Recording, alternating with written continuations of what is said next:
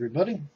I'm making a quick video on some helpful tips that I've come across since I've started.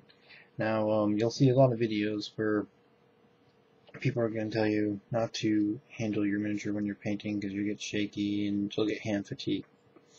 I don't have any, but a lot of people will use cork to hold their miniature, and some people actually will pin their miniature via the base through a pin that they might put underneath and put in, or they'll keep the miniature off the base and they'll put the pin in the foot and stick it into the cork,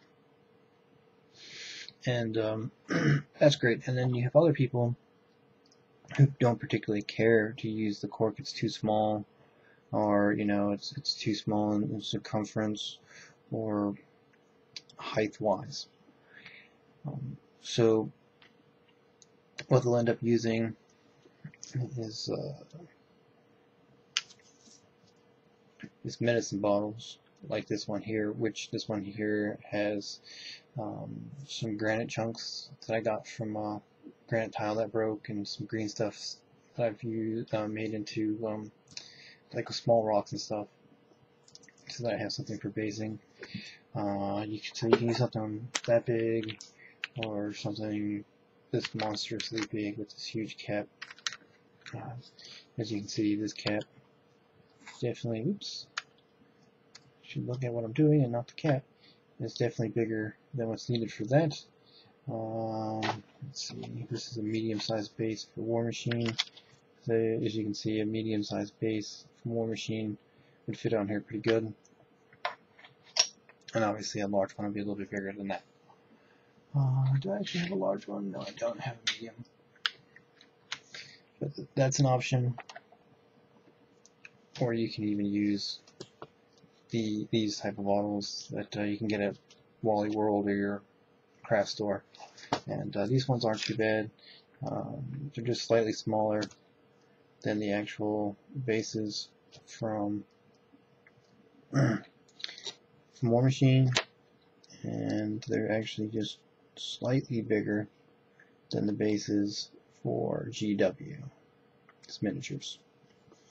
So you could use them for GW miniatures. But that's not the hint there. The actual hint is, if you have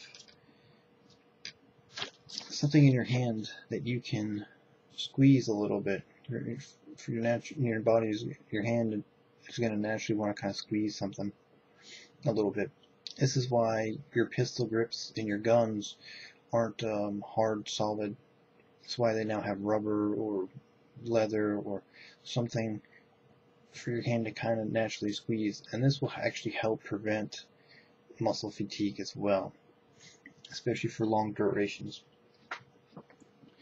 So you kind of want the best of two worlds. You want, that nice soft squishiness, but you probably, but you want it on something, and if the cork's not, because this cork will give you that little bit of ply that you need, but it might not be the correct size for what you want. So what you can do is take your medicine bottle or your dropper bottle thing, and you can go out to the store and you can go buy, and I'm going to cover up the company's name. You can go out and buy First Aid Hurt-Free Wrap. It's this stuff here. If you've gone to the doctor and you've given blood for whatever reason, I'm pretty sure this membrane type stuff is what they've been putting on you. Now, as you can see here, it is pliable, and this is a cheaper alternative to buying tennis racket grips or some other things that you could go out there and buy. And this is going to work a lot better than duct taping or putting electrical tape around it. I mean, yeah, you could go off and you could get some foam or something, or cotton balls, and tape it on there, but that's just going to get nasty and funky, and sooner or later you're going to have to throw it away. This stuff here is self-adhesing, so you just cut it with your pair of scissors and you put it on, and it sticks to itself. So basically what you would do is you'd start from one side, top or bottom, and you just go off and you wrap it, and you just get a little bit of a, oops, I did a very good job on my very first start. Shame on me.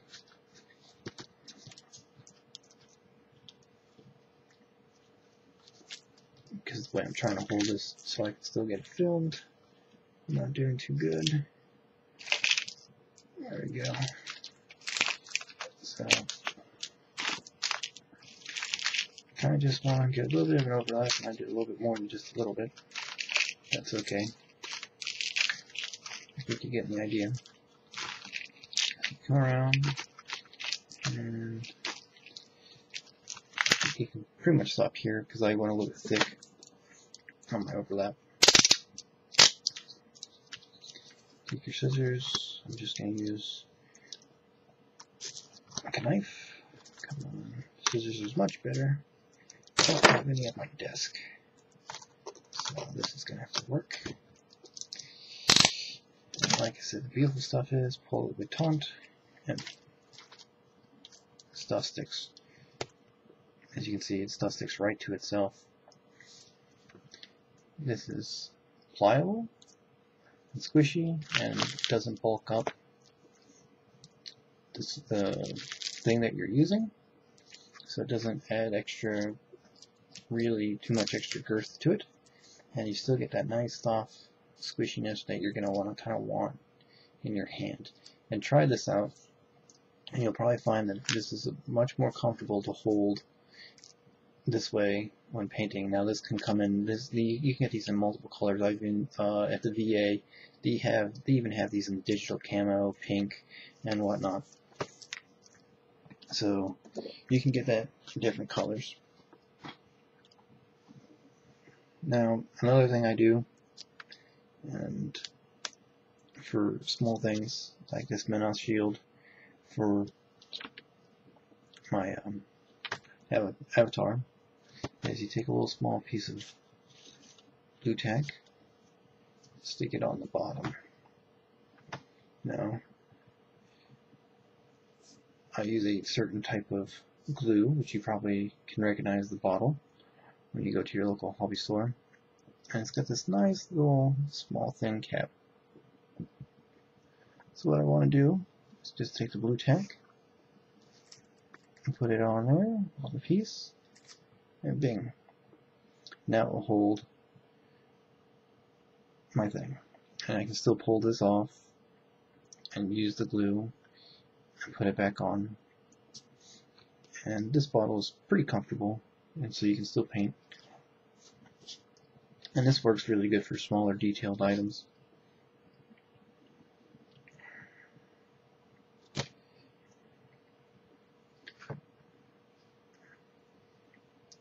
Another thing I like to use, I was going to put him on a bigger base and show you that even they'll stick on here, and if you're having a whole hard time, you can kind of score a little bit with your knife into that area. Another thing I will do is I will take a clamshell case and a toothpick, and you can see on this toothpick it's really shiny and it's kind of maybe a little bit bumpy.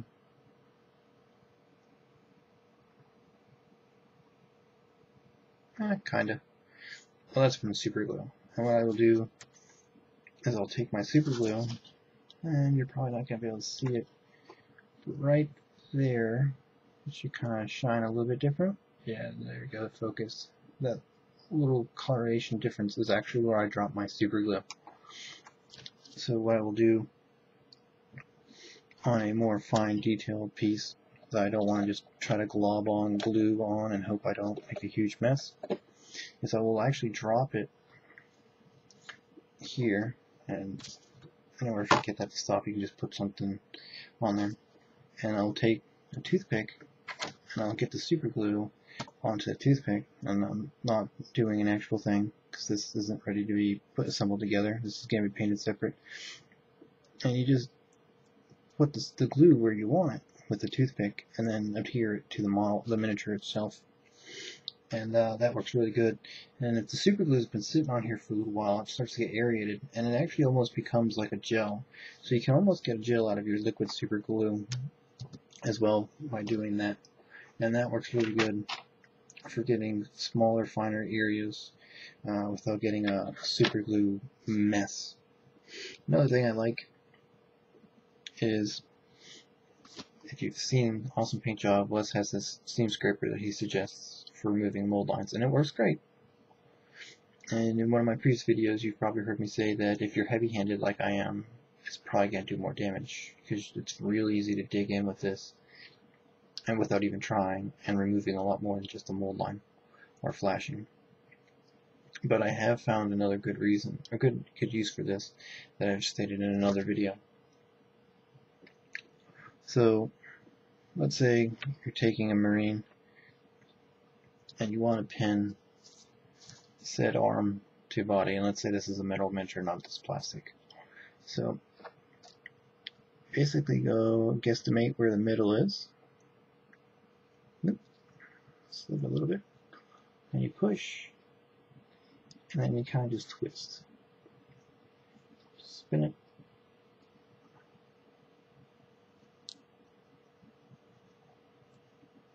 And this white thing you just fall off is super glue that I've super cleaned.